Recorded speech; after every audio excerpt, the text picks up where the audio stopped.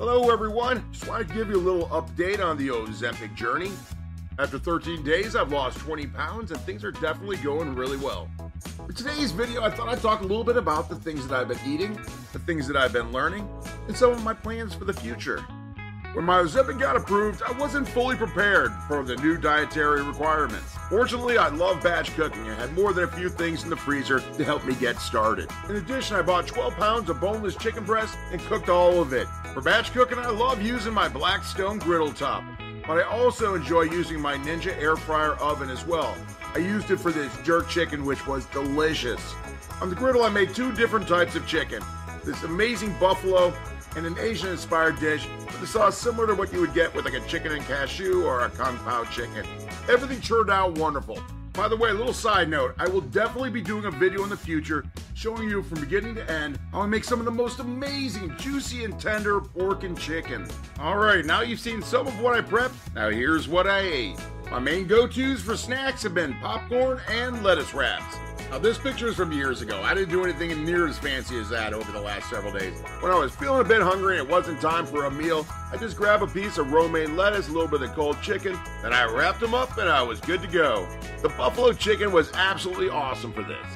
As far as carbs go, I went without anything processed. I picked a few things: peanuts, shredded wheat, brown rice, popcorn, and Triscuits. I'm sure I'm going to add more things to my list later on for okay carbs, but that's what I worked with for the last several days. Over the years, I've used soup as my vehicle for getting extra vegetables in my diet. At times I've struggled with getting enough of them, and I found using vegetable purees in my soups was the perfect way to get past that issue for me. It also really helped me get started on Ozempic because I had a ton of healthy soups in the freezer. That said, I wanted to make sure I had plenty of soup for the future, so I made up a new batch. Also, I made a quick video on it. Feel free to click that link above and check it out. While I didn't necessarily make for an Instagram-worthy photo, I promise you it was delicious, especially after adding in a little bit of brown rice and chicken. Another great thing I had in the freezer was this amazing tomato sauce with beef and pork, better known as a bolognese. I spent 6 hours on a Sunday afternoon making this a while back and had a bunch in the freezer. I've often said this is so delicious it could be a meal in itself. Well, for the last several days, it became one. I make this in a very traditional way, which could use a few tweaks to be a bit more healthy. Typically, you add in your ground meat right after cooking off the carrots, celery, and onions. Now, I'll probably tweak this a little bit, do the meats first so I can strain out some of the fat, and I'll probably increase the amount of sofrito, the carrots, the onions, and the celery. I absolutely love Italian food, but on this diet, I'm willing to sacrifice the pasta to have the best part, the meat sauce. I'm sure in future months, when things are going real well, I'll probably allow myself occasionally just a little bit of pasta and a glass of wine. But for now, I'm just really happy that I can eat this on Ozempic without having any bad reactions. For me, that was huge, and you definitely don't feel like you're on a diet when you're eating something like this.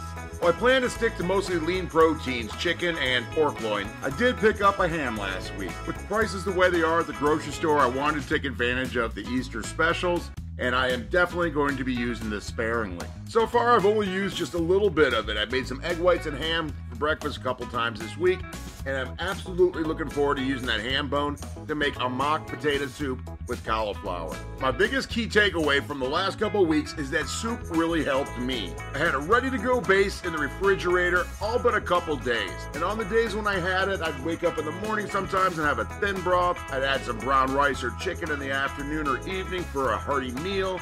Sometimes I made a small amount for a midday snack. And sometimes right before bed, again, I'd go with a thin broth loaded with great nutrients. I definitely recommend checking out my last video if you want to see how I make my soups so versatile, so easy to customize on the day of. Over the last couple of weeks, I haven't had a lot of cravings for the types of foods I used to eat, but I did on a couple of those days. And those were days when I didn't have soup in the refrigerator. Bearing that in mind, I am going to increase the amount of soup I have available. I'm going to increase the variety, and I'll be making some videos showing you how I do it, so stay tuned. Now, speaking of plans for the future, I'm going to have to put the old mad scientist cap on and do some experiments. One of the first things I want to tackle is artificial sweeteners. This is a rabbit hole in itself. The more I try to find the perfect solution, the more I think, maybe I should just work to eliminate my sweet tooth altogether, whether it be with real sugar or sweeteners.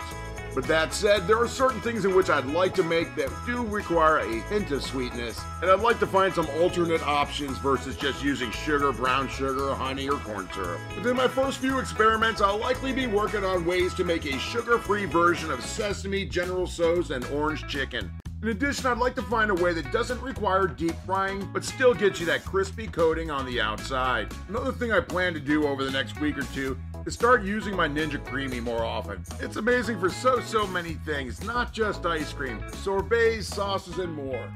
Alrighty, well, I've taken up enough of your time with this video, so I'm going to go ahead and wrap things up. Thank you for swinging by today, and if you'd like to see more content like this, please hit that subscribe button, and if you think others could benefit from this content, you can definitely help me out by sharing, liking, and commenting. Get that YouTube algorithm spreading the word. Have a great day, everybody.